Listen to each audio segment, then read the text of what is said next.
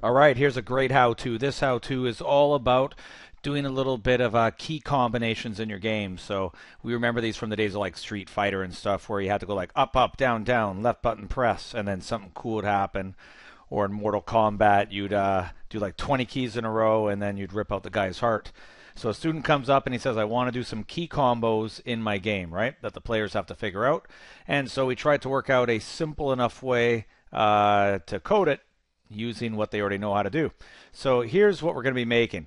Basically, I have a little guy here. Right now, he can move right with the D key, left with the A key. So left and right, and you can see here it's keeping track of which key was pressed. But it's doing more than that. If I keep pressing D, it's actually recording the keys pressed, but at a certain amount of time, it's erasing the memory of the keys that I've pressed. So if I press D, D, D, D, D, D, A, you can see here the older the key, it's being erased from memory. So the idea here is if I can do a combo, and my combo is AD-AD, so let's say I go AD-AD, it knows that, and then it can do the special effect. Okay, but if you do it too slow, AD-AD, yeah, nothing's going to happen, right? We know these moves have to be done fast. That's part of the erasing the keys from memory, is that way the combo has to be done in a certain amount of time, which is all customizable with our simple little method here. And then my other one is AAA. Okay, for doing the little smoke puff. So let's take a look at how this is done. So I've tried to code this all in the player. Not something I would normally do, but at least it keeps it simple, right, for looking at the code. So here we go. I have the player and create method, and I'm keeping track of basically 4 variables here. These 3 are just for settings, but I'm keeping track of this important one called keys. Keys is set empty to start with, but what's going to happen as I press keys, it's going to do this. Like as I press A, D, D, A, D, it's going to be adding those keys on to the end, so it grows. And so I always have a little bit of a memory of the last keys pressed.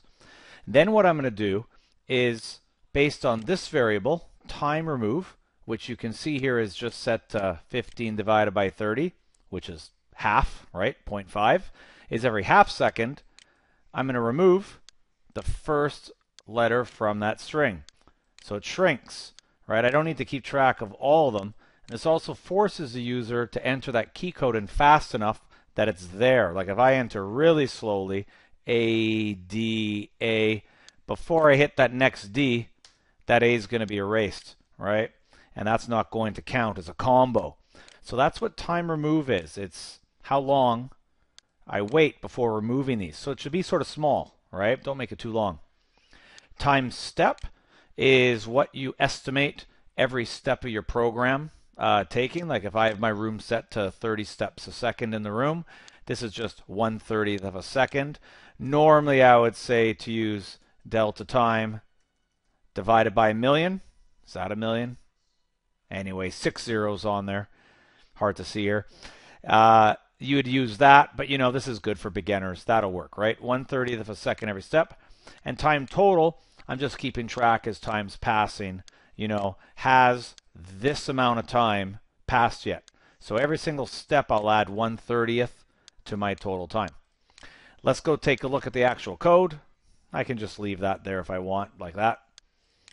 And I'll just show you one other thing here. I have a draw object just to show you what it's drawing. My key combo, it's just drawing out that keys variable so we can see the history of the keys, and it's drawing out time total just so you can see that resetting and building as time passes on. Now, here's the beef of the code. So the first part is actually just in this second little script here. It's handle key press. And all I'm doing is I'm just checking if a key was actually pressed down. So you'll see here, key pressed, right? Was the key pressed in this last step? I check for the letter A. If it was, I say keys is keys plus capital A. And basically, if you haven't worked with strings a lot, if our string was ADD, and I add on an A, it just adds on the A like that. So the string grows. So nice simple thing you can do with words and letters. And if I hit D, I add the letter D. This part here is just to show you, I'm doing an actual keyboard check again just as the key pressed down just to move the player left or right. I just sort of do that separately. Now that we know the keys string can build, which you saw in the sample, what do we do with it as it's building? Well, I do this page of code here, which looks longer than it actually is. Remember, the font's big. This is going to make use of a lot of string commands in the solution here. If you've never done any work with words and letters before, that's worth it. It's common to every programming language to search out string commands, and you can see them all right here. There's a whole bunch. You can do things like find out how long they are with string length script, and you can extract parts of your string out. So I don't want the whole word, I just want part of the word to come out, and you can do that. It's a weird name in Gamemaker. It's called string copy. Most languages it'll be called something like substring, okay, but here they decided string copy. So let's see how these methods are used. So first thing I'm going to do here is I ask myself, how many keys are we currently remembering in that keys variable? So remember that when I start, key starts with nothing. And then as I add on keys, it's going to grow bigger and bigger. I want to know how long this is. That's going to be important for a lot of parts of this routine. Now I ask myself here, if the length of the keys I'm remembering is bigger than 0, so basically, am I remembering any keys at all? Then I can increase the time total variable. Now remember, the time total variable is this one here that's just keeping track of how long has it been since I last axed a letter off the front, right? Because remember, I'm doing that. If a letter's old, I get rid of it, right? And the new ones are added on to the end. And so when I do this code here, I add time step, right? And remember, time step was just, I had set it to 1/30th, right, of a second. Now, if this all goes okay here, right, I add the time, that's good. Now, what I have to do all the time is I want to see if enough time has passed, I want to take the first letter off of the key string. So, if time total has gotten greater or equal to time remove, and remember, time remove was set to a little bit larger, half, right? Half a second, so I could have just typed 0.5 there. If you want the player to have to do them really fast, make it 0.3. If you want to be generous, make it 0.9, right? I'll just leave it half. Then here comes my take off the first letter. The first thing I do is I put time total back to 0, because I'm going to reset the process again. And I say if the length is greater than 0, which I actually don't have to check. I'm going to take that out right now. There we go. Then I do this script here that's built into Gamemaker called string copy. Now string copy, basically you give it a string, you tell it where to start in the string, so which letter number, and you tell it how many letters you would like to grab, and it will send you back the answer.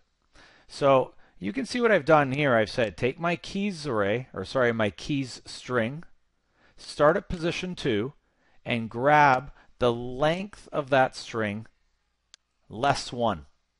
So let's just do a little sample on that one here. Let's say this was my letters, my keys right now. 1, 2, 3, 4, 5. So I got 10 letters that the user's quickly been hammering out. So the length of this string is 10 because there's 10 letters. My code says start at position 2. So start here, and it said grab length minus 1. So length, which was 10, minus 1 is 9. So if I start at position 2 and I grab 9 out, basically what we're doing is we're going to grab that one. 1, 2, 3, 4, 5, 6, 7, 8, 9. I'm grabbing basically the rest. And so it's grabbing everything from the string except for the first letter. Basically that first letter is not coming back. So that's what I get sent back. And that's what keys now get set to. So basically the first letter has been dropped out, okay, when you do this. So that's how I'm ditching the first letter.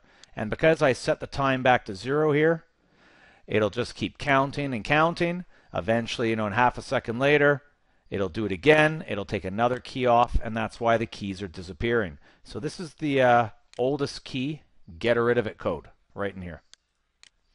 Now the next part is you want to check, has the user typed in the special key combos? So what we're going to do here is I basically need a little code. If I know my key combos are, let's say, 4-letter combos or 3-letter combos, I basically need to grab what are the last 4 keys hit, and I need to grab what are the last 3 keys hit, and just do little if statements. So you can see down here, my if statements are coded. I've asked here, were the last 4 keys equal to ring combo? And ring combo was ADAD. And here I'm going, if the last 3 is equal to cloud combo, and cloud combo up here is AAA, then do the cloud combo effect. Now how do we actually get the last 4 and the last 3? Well, you probably guessed it. We use this string copy script again.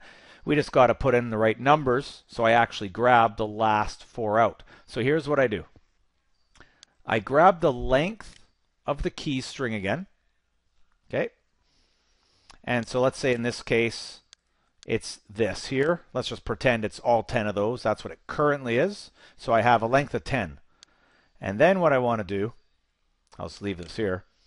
And then what I want to do is I use string copy, keys, length, and since I'm trying to grab the last 4, I go length minus 4 plus 1. So just stick with me here.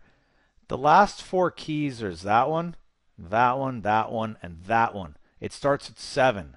So it's 10, the length, minus 4, which would bring me 4 back, but then add 1, because I know it actually has to start on 7. When I want to grab the last 3 letters, I go the length, which is 10, I minus 3, so 1, 2, 3 would take me to 7, but I know that starting at 7 would grab me 4 letters, so again I add 1, so I'm really starting at 8.